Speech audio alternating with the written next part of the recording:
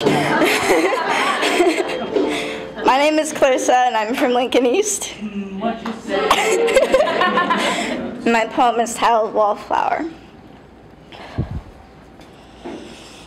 Hello, it's me again, your social awkwardness speaking, causing the butterflies in your stomach to flip turns and loop-de-loops when you're faced with strangers or cute guys. Compliments are received with a quick smile and maybe an I love you, thank you, dang it. The feeling of uneasiness making your throat close up in the middle of a sentence, but you don't want to swallow, so instead there's an awkward pause in the middle of a sentence that wasn't planned, and the blood fills your face and your eyes feel a little itchy.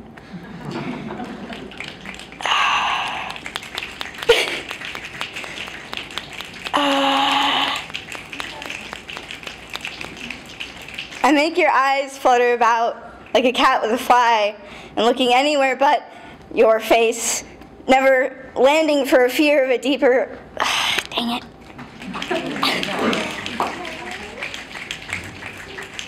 And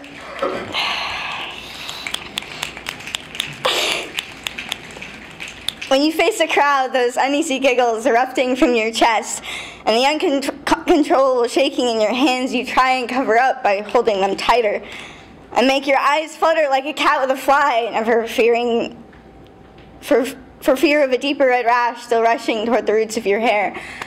I tell you just how interesting your shoes are. Did you notice that scuff mark on the side? Oh, look at that crack in the floor. Has it ever been cleaned? Ever since I was little, I always felt public speaking would be my forte, but it turns out I built a fort around myself called that same flock of butterflies, trying to escape out of my mouth and causing the uncomfortable swallow and actual tears leaving my eyes in oral communication class. Then one day, I opened a book, and Susan Cain's words floated up to me in comfort. Introvert.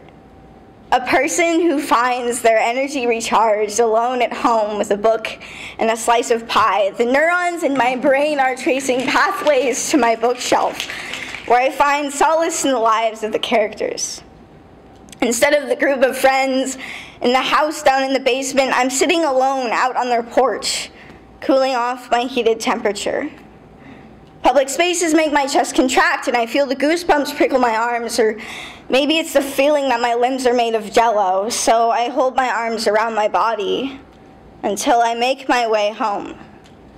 To the pasture where my horse can read my mind, we both find energy in the stillness of nature. The understanding flows easily between us, our connection beyond verbal cues. I run my hands through her soft mane and soft winter coat, feel the warmth spread through me from the tips of my fingers to my toes. I find the knots in my brain untangling, allowing ideas to pop through and give order to the disorder we call life. Hello, it's me, just me.